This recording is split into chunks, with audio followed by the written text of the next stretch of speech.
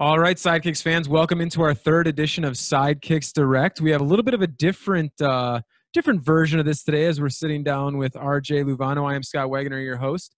Going to talk to RJ about something we're normally talking about guys that have re-signed with the team. We're actually going to be talking about a retirement today. So first off, RJ, how are you? I'm good, man. I'm good. Thanks for asking. Been good. How's the quarantine been going for you? Crazy, man. Just trying to make it obviously day by day with the kids, the wife, the business outside of the sidekicks, starting life outside of it. Just trying to make it, man. Trying to maintain. Well, let's talk about that life post Sidekicks, but I want to talk Sidekicks obviously for a moment. So this past 2019-2020 season, you said was your last season. What went into the decision to retire from the Sidekicks after 5 seasons with the team? Oh, man. It's so many things, so many different variables. For me, I think, some of them, and I won't be too long, but I think more than anything, just my family, man. The biggest part of making this decision is I've, kind of year by year, been teetering on, giving it one more go or retiring. Is just, this year my kids are getting older, spending more time with them, being a bigger part of their lives. Obviously, during the season, we travel so much and train so much. I've missed birthdays, holidays, and stuff like that. So for me, I think what pushed me over the edge was just spending more time with my family ultimately, and my body, and being old. That was gonna be my next question, man. Did age or getting beat up? Because the indoor game is a very physical game. I mean, even more so than the outdoor game. What kind of toll is that taking on your body? Oh man, I think everything, right? It's from my knees to my lower back to dislocating my shoulder, kind of 3/4 into the season this year for the second time in the last 2 years. I mean, it's beating me up. I'm still recovering, which is crazy. 2 months, post the season, I'm still recovering just from some of the injuries from groins being, strained and stuff like that. So it's definitely a toll. The indoor game will take a toll on your body, especially in your 30s. No, trust me, I completely understand. We're going to talk a little bit more about the indoor game specifically momentarily. But I wanted to say you've become, over your years with the Sidekicks, pretty well known with the fan base and a fan favorite. And, obviously with your coaching background and your skills background, which we're going to talk about momentarily as well, you can't go to a game and you always hear chants of RJ from little kids all over the arena. What has the Sidekicks fan base meant to you? It's everything, man. It's my family.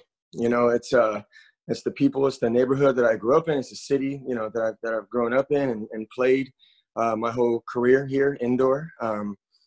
Just hearing, the hometown fans, my family, friends, familiar faces in the crowd and even unfamiliar faces, just knowing that we represent the same city. That we're playing for, obviously the badge as well. It's everything, man. It's the extra motivation you need to play at this level. So what does post-retirement, MASL career, RJ, what is he doing? What is he looking to do? Any new hobbies that you're going to pick up? Obviously you've got the RJ7 skills and we'll talk about that again. But is there anything that you're going to pick up to fill this time besides hanging out with the family? I guess what every retired athlete does, play golf, right? There you go. Yeah. I mean, I've never played a round of golf in my life. And, talking to some of my friends now that have retired and other guys in the league that are there or getting there, it's, everybody's picking up golf. And being the young hotshot that I was many years ago, I thought, obviously, I'd never play golf in a million years. But it's sounding more appealing now, day by day. But that I've actually picked up, enjoying some time with my oldest son, just playing Frisbee golf, which is, a little less hard than I guess in real golf. But like you said, you hit the nail on the head, just spending more time with my family, trying to build, my business post sidekicks and whatnot. And just, maybe vacation a little bit more. Okay, yeah, I'm definitely down with the golf, the vacationing a little bit more, the business. Those are all sound like pretty fun things. So I'm going to tell a quick little story for the Sidekicks viewers and listeners here. So the first time I met you was actually not with the Sidekicks. We were playing indoor soccer at Inwood. It was during the off season before the Sidekicks had come back originally. What was that, 2 years ago? Right. And so is there any chance that we are going to see you in the Inwood over 30 men's circuit? Man, if I had $1 for every time I've been asked that question since retiring, and I mean, absolutely, man. Who am I kidding to say that I don't still love the game, and it's not everything to me, because it is. It's put a roof over my head. It's provided for my family, for my kids, for my wife, and I can't get away from the game. Obviously, the body doesn't allow me to play at the level of the Sidekicks and obviously the MASL, but I'm still a kid, man. Deep down underneath all these years of playing and age and old body and hurting and everything, I'm still a kid. So it's gonna be hard. As my wife says, she needs me to go play soccer, or else I'm a grumpy old man around the house. All right. Well, I'm going to ask a favor. So now that I've gotten to know you over the past couple of years, obviously through the Sidekicks, when we are playing against each other on Monday nights up at Inwood, can you take it a little bit easier on me? Absolutely, man. Absolutely. All right. Absolutely. So the first time we had played against each other, it was so frustrating. Like, I was a relatively decent soccer player myself. I played in college, and I went up against RJ. And again, I'm in my 30s as well. And he's just dancing around guys, balls constantly right at his foot, never a bad touch. Man, you're the most frustrating guy to play against.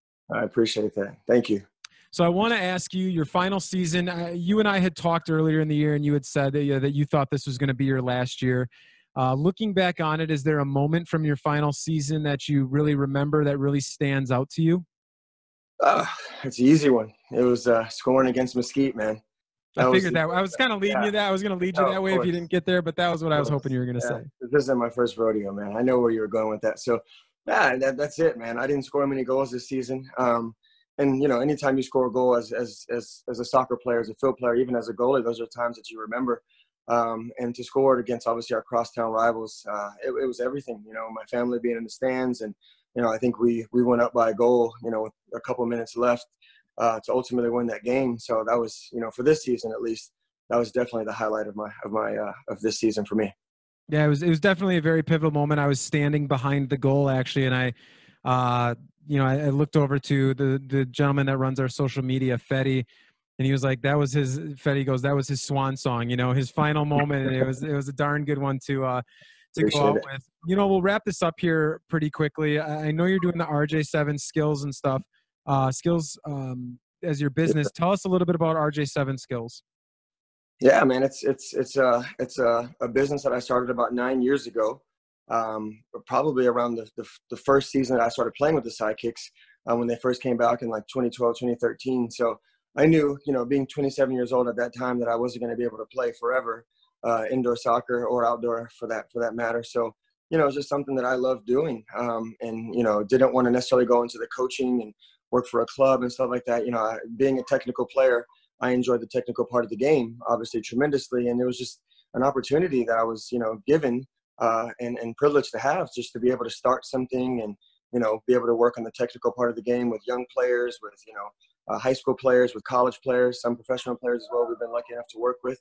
And, we've been blessed. My family's been very blessed for the last 9 years for our business to grow. And even through this whole crazy Corona, to still continue to persevere and continue to push forward, obviously with all of the guidelines and whatnot to continue to do that. But, definitely a blessing from God to allow my family to have this opportunity for me to continue to do, obviously, what I love to do past just playing the game, and be able to, give my knowledge and my, my level, my everything that I've ever learned in the game and poured into these young players. So one last question for you. Now that you're retired, any involvement with the Sidekicks moving forward besides as a fan? Would you come back, help maybe coach a little bit here and there? You've obviously got the eye for the game. You know the game just as well as anybody. Any involvement with the franchise moving forward? Oh man, it would be a privilege. Obviously we're in the off season. The whole Corona thing is kind of just put a damper on everything. But looking forward to speaking with Coach Simone, obviously Coach Jesse, Coach Fabi, and anything that I can do to help the team, to help the franchise move forward. Part of that being me retiring this year and allowing someone to step up into that role that, that I've been able and privileged to have. I would love to do, if they ask me to coach, they ask me to get water, they ask me to be, the ball boy, it would be a privilege to be able to continue to be a part, and affiliated with this team that I've supported my whole life. Awesome. We are so excited. It was an honor to have you on here on our third ever Sidekicks Direct and to get to chat with you about your retirement and kind of what is coming next for you. I look forward to seeing you on Monday nights, hopefully up at some of the amateur places all around where Absolutely, man. you'll now be paying to play soccer instead of getting paid to play soccer, right? Yeah, it'll be a little bit of a turn, but well needed. Well needed. Very cool. That is RJ Luevano, 5 seasons with the Sidekicks, announcing his retirement.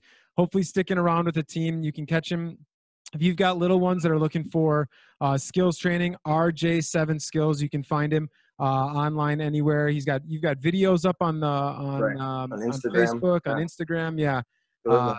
So you can't learn from anybody more technical. That's for sure, man.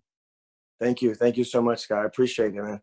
Awesome. Well, thank you so much, everyone, for tuning in. We will be back with you next time for another episode of Sidekicks Direct. Take care. Awesome. Cheers.